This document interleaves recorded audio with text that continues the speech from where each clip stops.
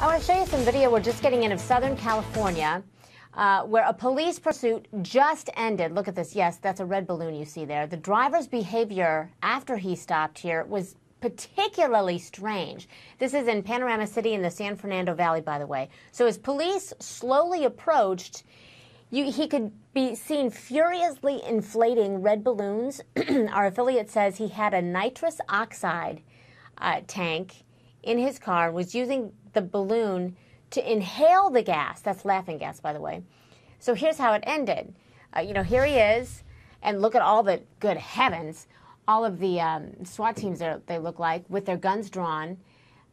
He clearly did something that made them know they could suddenly charge the vehicle as they just did and get him out of the car.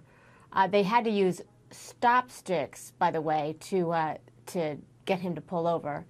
And we understand this all started when the driver failed to yield.